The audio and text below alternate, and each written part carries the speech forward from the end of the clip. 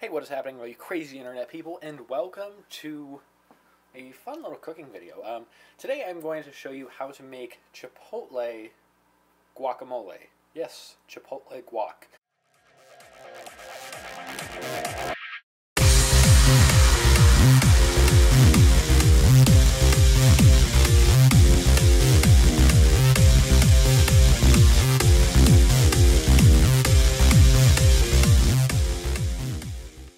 Chipotle released the recipe for the guac a while ago, and I've made it a few times, and I haven't hit the nail on the head exactly, but I'm going to show you how to make Chipotle guac by the recipe. I have it pulled up right here, and I'm ready to go.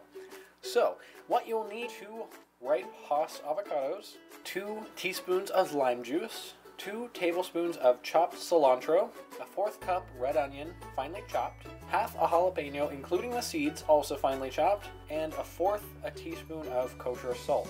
Now, I'm not going to have to worry about the finely chopped part at all, because today I'm going to make Chipotle guac in the Nutra Ninja blender.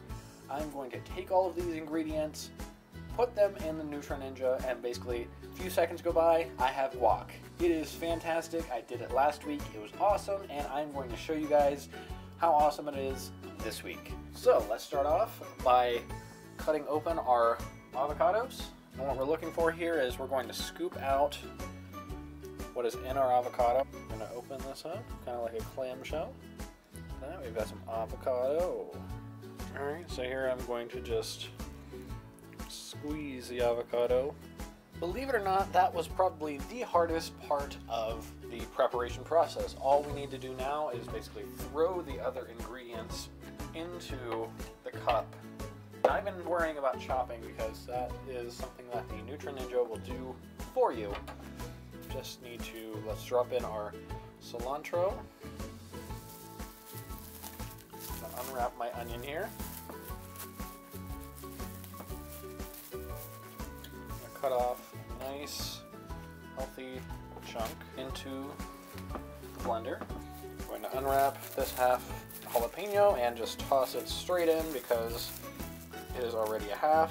No need to chop. Let's add a little bit of lime juice. I like to add a little bit extra lime juice and a little bit extra kosher salt. And on top of that, kosher salt. Now that I have my ingredients, I believe I've got everything, I'm just going to screw on the blend assembly.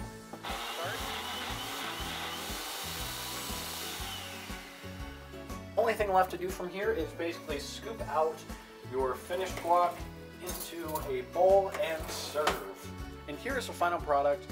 Simple to make, delicious, and ready to serve to a hungry horde of people. I hope this has been helpful in showing you how easy it is to make Chipotle guac right in the comfort of your own home where you don't have to wear pants.